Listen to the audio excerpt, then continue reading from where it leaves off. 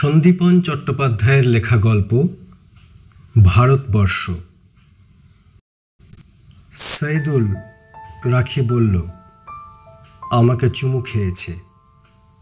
কিছু নদী আছে যাতে জোয়ার ভাটা খেলে না, হেমাঙ্গর মুখ সেই জাতীয়। মনোভাবের মুখে দূরস্থান, তার মনেও কোনো ছায়া পড়ে না। অনুভব, আবেগ এসব গ্রহণ করার মতো তার মন আছে কি না সে নিজেও ভালো বোঝে না।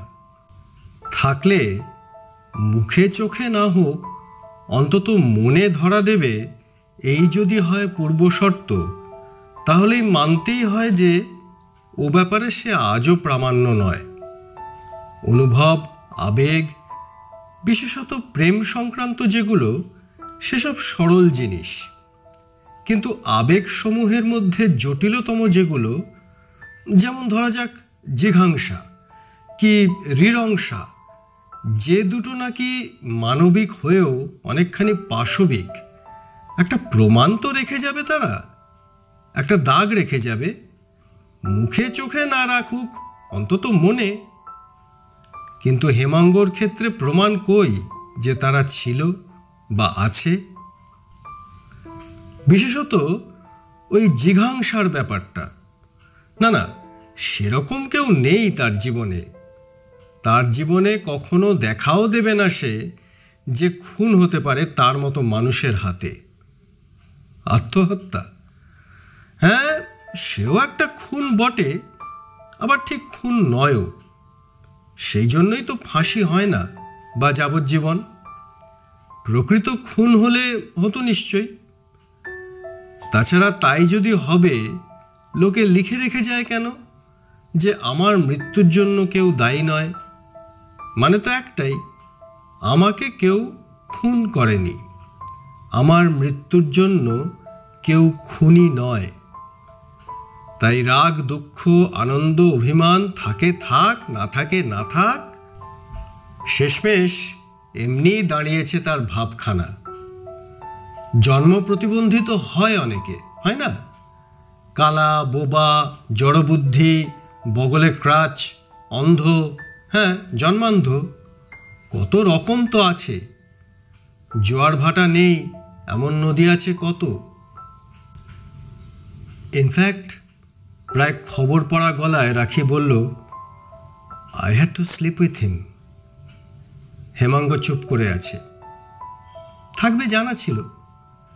স্বামীকে ঠিক বুঝতে একটুও ভুল করেনি রাখি। 13 পেরিয়ে 14 পড়ল তাদের দাম্পত্য, এটুকু না বোঝার কথাও না। যাদের বলা যায় না, মেয়েরা এসব কথা তাদের বলে না, সেই সব স্বামীকে মৃত্যু পর্যন্ত সে বোঝা বহে নিয়ে যায়। কিন্তু এক্ষেত্রে তার প্রয়োজন ছিল না, তাই বোঝা নামিয়ে রাখল। যদিও ঝাড়া 2 মাস ধরে ভেবেছে, কেননা ঘটনা তো মাস 2 আগের, সেই যেদিন বাবরি। তারপর আজ অবশেষে বোঝা নামিয়ে রাখল। যে যা ছিল অবধারিত, অথচ অযথা দেরি হচ্ছিল এবং অকারণে, তা ঘটে গেছে। যা বলার তা বলা হয়ে গেছে, অন্তত মোদ্দা কথা যেটুকু। কিন্তু শত হলেও ব্যাপারটা তো সারমেয় সমাজের নিয়মে হয়নি যে মেটিং সিজনে এক কুকুরের সঙ্গে দেখা হয়ে গিয়েছিল এক কুকুরীর, আর মদ্দাটা ছিল ভারী সন্ডা, বাকিগুলো তাই লেজ গুটিয়ে তাকে পথ ছেড়ে দেয়, আর তাই যা হবার তা হয়ে গিয়েছে।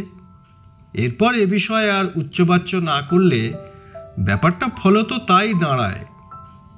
কিন্তু গর্হিততম কাজ, এমনকি ঠান্ডা মাথায় খুন করে এলেও মানুষ মানুষই থেকে যায়।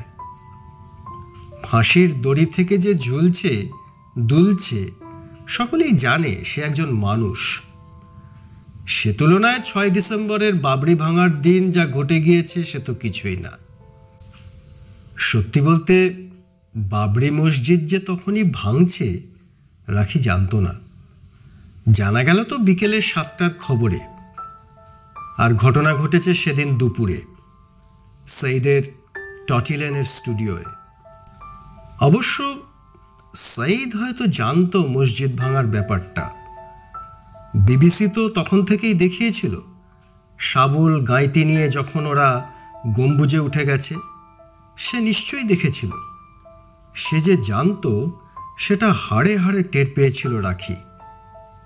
দোতলায় স্টুডিওয় অন্য ছাত্রদের সঙ্গে ছেলে সৌম্যকে বসিয়ে রেখে সে যখন নিচে নেমে এসেছিল, মাথা নিচু করে কিছুক্ষণ কি ভেবে নিয়ে কাঁধে হাত রেখেছিল রাখির। গুলিবর্ষণের মতো তার চক্ষুকোটর থেকে বেরিয়ে আসা সে কি অনর্গল দৃষ্টিপাত। তার হাত ধরে সেভাবে বেডরুমে ঢুকেছিল সঈদ, যেভাবে যুদ্ধের সময় মানুষ আত্মরক্ষার্থে ট্রেঞ্চে ঢোকে। যদিও সেদিন সন্ধ্যাবেলা ওদের ট্যাক্সিতে তুলে দেবার সময় পর্যন্ত সঈদ কিছুই বলেনি, কিন্তু মসজিদের প্রথম গম্বুজ তখনই ভেঙে পড়ে। সেদিন শনিবার দুপুরবেলা, যখন সঈদ বিছানা ভাঙছে। পরে সময় মিলিয়ে দেখেছে রাখি। তাই কথা বাড়ালো, ইচ্ছে আমার ছিল না মোটেই, কিন্তু জানো তো how this things happen and in spite of your self. ঠিক 2 মাসের মাথায় আজ আর এক শনিবার। আজও দুপুরবেলা রাখির মাথা আজ হেমাঙ্গর বুকের কাছে। হেমাঙ্গর রোমবহুল লম্বা হাত তার উন্মুক্ত পিঠের ওপর মেরুদণ্ডায় প্রারম্ভ পর্যন্ত পড়ে আছে। হেমাঙ্গ এতক্ষণ একটাও কথা বলেনি। কথা বলা দূরে থাক, একটা কিছু ভাবনাও তার মনে জাগেনি এখনো। 6 ডিসেম্বর যখন বাবরি ভাঙা হচ্ছিল, সে ছিল ইন্দোরে। এনটিসির বন্ধ কারখানাগুলো নিয়ে লেবার সেক্রেটারি অহল্যা বান্দেকারের সঙ্গে মিটিং। সঙ্গে ওখানকার শ্রমিক নেতা লোকেশ গাউর, প্রকাশ জৈন, এরা সব। হঠাৎ খবর এলো সেক্রেটারির অ্যান্টি চেম্বারে সোনি টিভিতে তারা বিবিসিতে দেখল যা দেখার। তখন কি যা ঘটছে তার বেশি কিছু কোনো ভাবনা তাদের মনে এসেছিল? যা ঘটে যাচ্ছে তাকে ফর্ম এবং কন্টেন্টে সর্বাংশে মেনে নেওয়া ছাড়া আর কোনো উপায় ছিল তখন? বলতে হয় তাই আমরা বলি, ওকে চিনি, ওটা জানি, এমনটা হবে জানতাম। কত ভুল জানি আমরা, তা বোঝা যায় জানার বাইরে যখন কিছু ঘটে যায় তখন। ওই যে আমার হাতটা, যা এখন রাখির পিঠ জুড়ে পড়ে আছে, কতদিনের চেনা, তবু আমি কি ওকে চিনি? ও কি সত্যি আমার? আমার বুকে যার নিঃশ্বাস পড়ছে, যে একতরফা একা একা ভালোবাসে আমাকে। হ্যাঁ, ভালোই তো বাসে।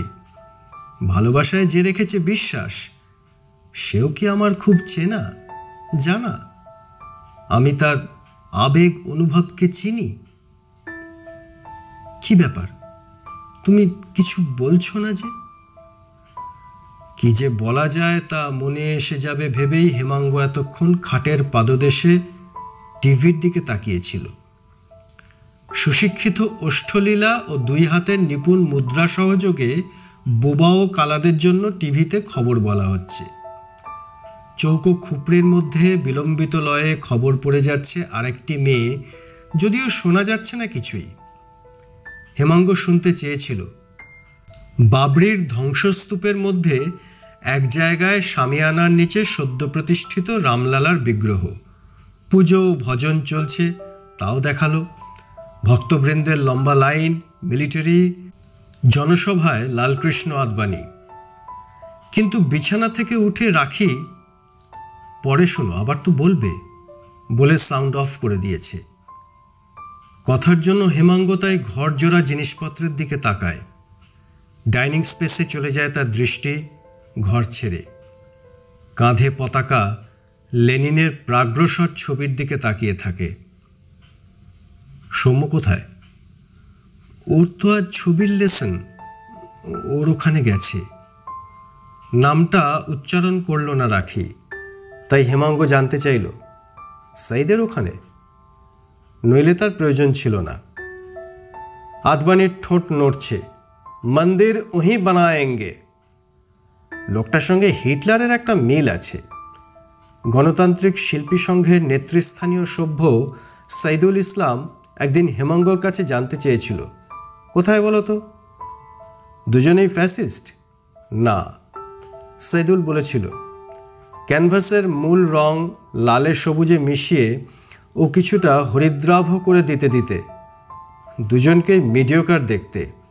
খুব হেসেছিল সেদিন ওরা দুজনে একসঙ্গে হো হো করে। কোথা থেকে কি হঠাৎ মনে এলো হেমাঙ্গর। কোথায় গিয়েছিলে তোমরা? সে অবশেষে জানতে চায়। আমরা কোথায়? রাখি উঠে বসল। আমি গিয়েছিলাম। কোন হোটেলে? হোটেলে নয়, টটি লেনে, ওর স্টুডিওয়ে। ফোন করেছিল? না না, আমি নিজেই চলে গেলাম। তোমার সোয়েটারের উল পাল্টাতে গিয়েছিলাম নিউ মার্কেটে, কাছেই টটি লেন। ভাবলাম যাই, সৌম্যর সঙ্গে ফিরব। বউ বাচ্চা ছিল না। হঠাৎ অকারণে ফিসফিস করে রাখি বলল, বহরমপুর গেছে। যেন এটাই আসল কথা, যা গোপনতম গোপন। কি করে হলো ব্যাপারটা বলো? কি করে হলো? কি বলছো তুমি? জন্তু জানোয়ারের মতো টেনে নিয়ে গেল। উঠে বসে চুল গোটাতে শুরু করলো রাখি। উত্তেজনায় এত বড় নিঃশ্বাস নিল সে যে এতক্ষণ হুকে আটকে থাকা ব্রেসিয়ার খুলে তার কোলে পড়ে গেল। জাস্ট লাইক আ বুল। কোনো প্রিটেনশন নেই, কৈফিয়ত নেই। একটা কিস পর্যন্ত করেনি তখনও, জানো। শুধু মনে হচ্ছিল যেন ডিস্ট্রয় করতে চাইছে কিছু, আমাকে শাবল দিয়ে গাঁইতে দিয়ে শুধু ঘা দিচ্ছে আমায় সর্বত্র। পারলে বোধহয় ছেড়ে ফেলতো। বিশেষ করে ভাষা, কি যাচ্ছে তাই জাত তুলে সব কথা। ট্যাক্সিতে তুলে দেওয়া পর্যন্ত একবারও অ্যাপোলোজাইজ করলো না। অনেকক্ষণ আবার চুপচাপ। টিভিতে আজ দুপুরের মতো প্রোগ্রাম শেষ। একটা খিসখিস আওয়াজ হচ্ছিল। এবার হেমাঙ্গ সুইচ অফ করে দেয়। তুমি ওই দিনটা, হেমাঙ্গ বলল, না গেলেই পারতে। বাহ, আমি কি জানতাম নাকি যে ওই দিনই সত্যি বাবরি ভেঙে ফেলবে? ও কিন্তু জানতো, জানো। বিবিসিতে দেখেও ছিল মনে হয়।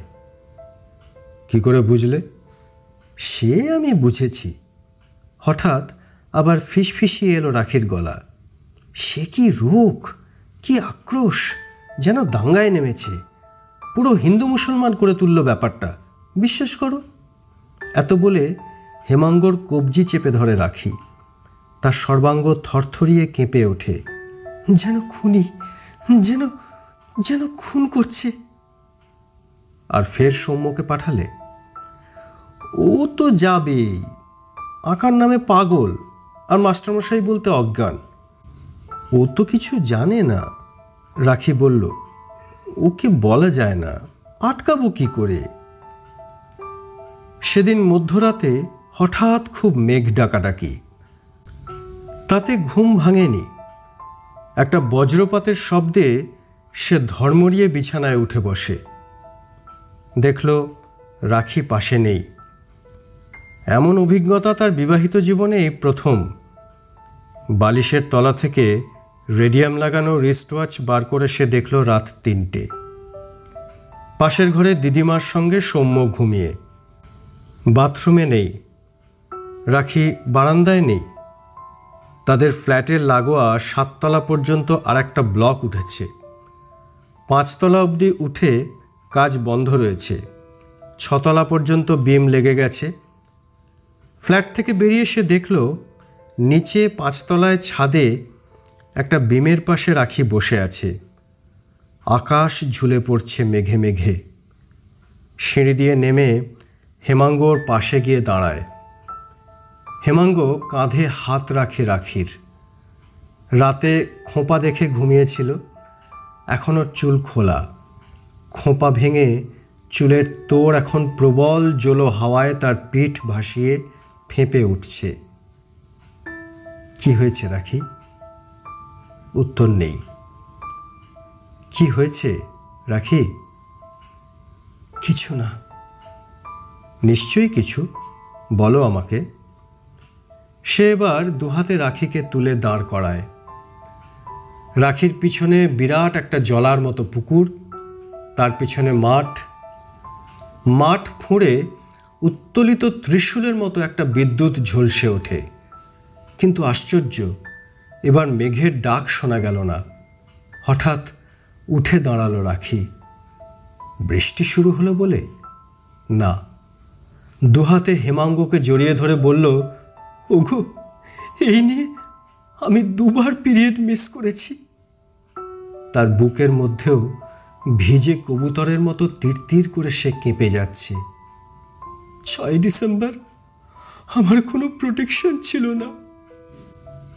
রাখি কেঁপেই চলেছে।